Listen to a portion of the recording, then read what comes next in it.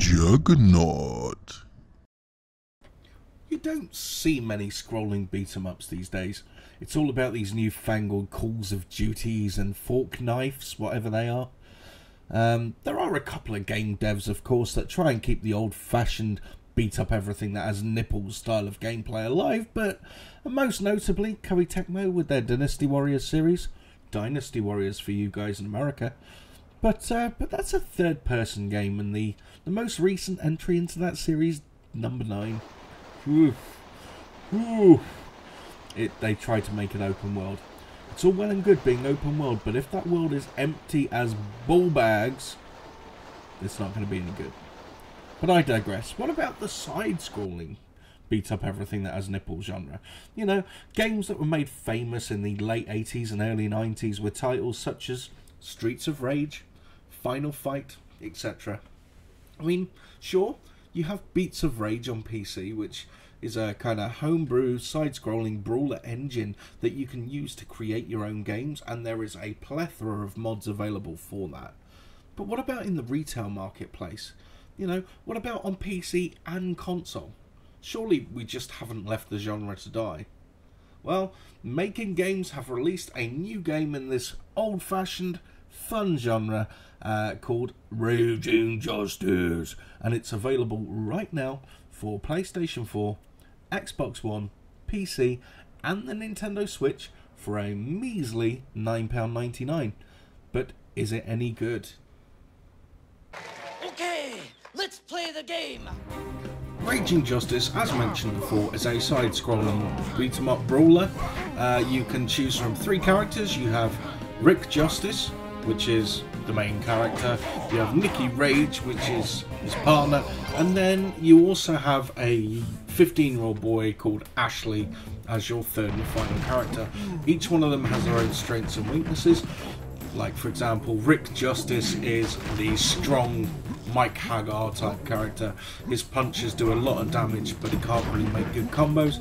Nicky Rage is a bit less powerful, but she's good with kicks and ground stomps. And Ashley King is the speed brawler. He doesn't do much power, but he can do large combos and a high flurry of fast power attacks. Gameplay is spread across 9 stages and 3 difficulty levels, and you also have an arena-style brawl mode in there as well. Enough about that. Let's discuss the elephant in the room, and that is the visual direction of the game.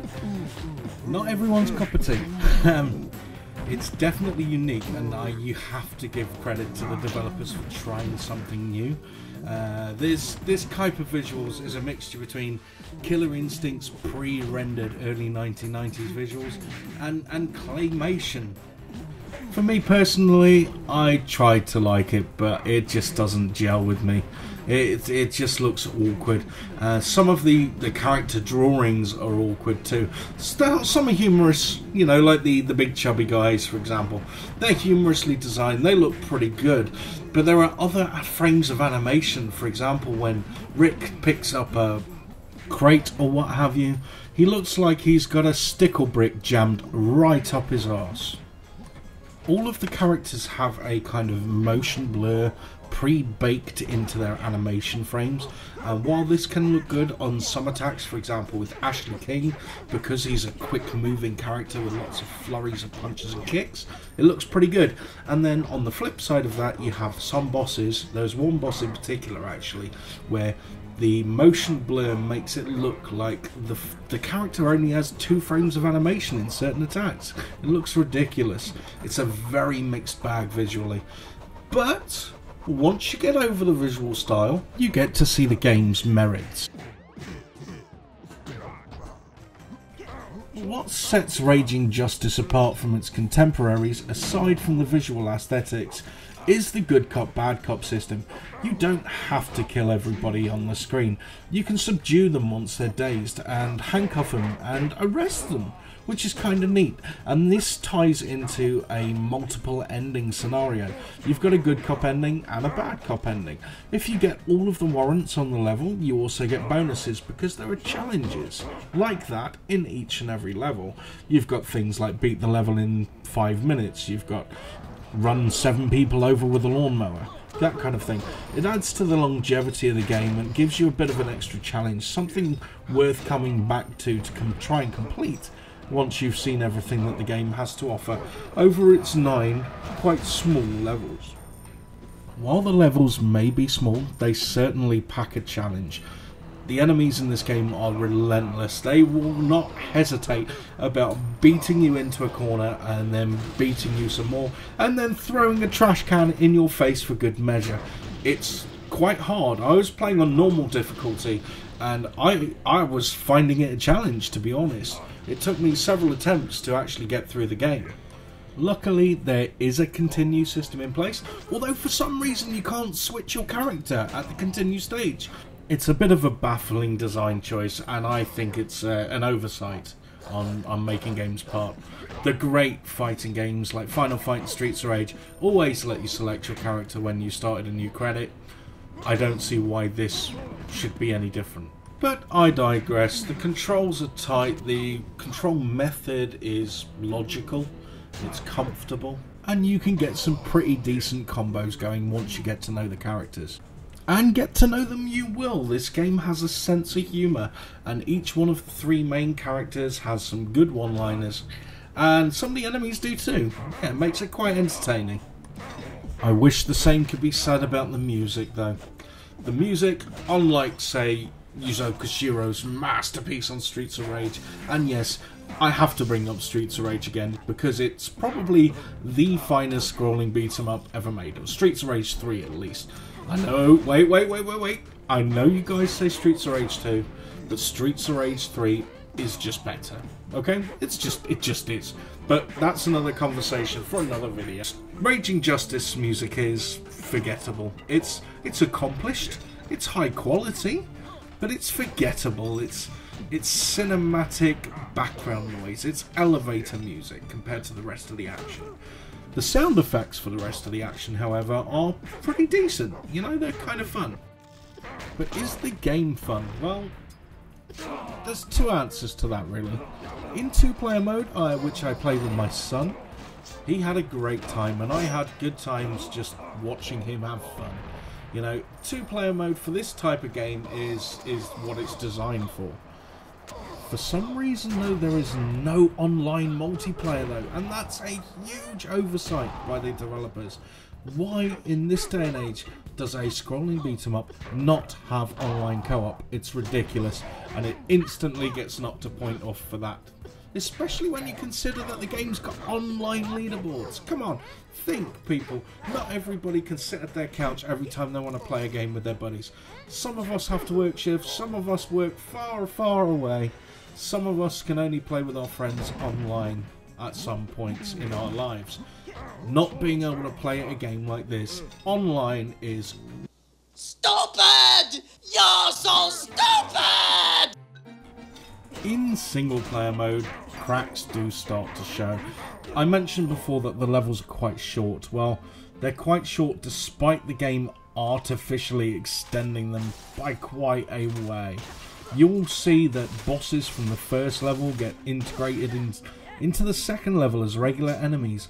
Enemies from the second level will get integrated into level 3 as regular enemies, and it just barrel rolls on and on and on.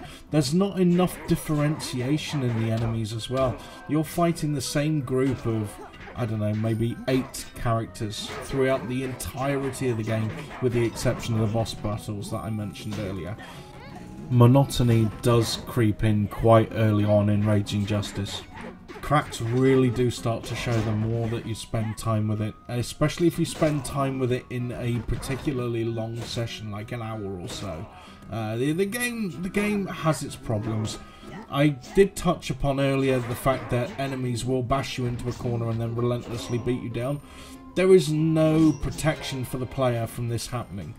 It will absolutely smash you. You can lose entire health bars just by getting hit once. There was an instance where I got hit by the first vehicle in a cavalcade of cars and motorbikes.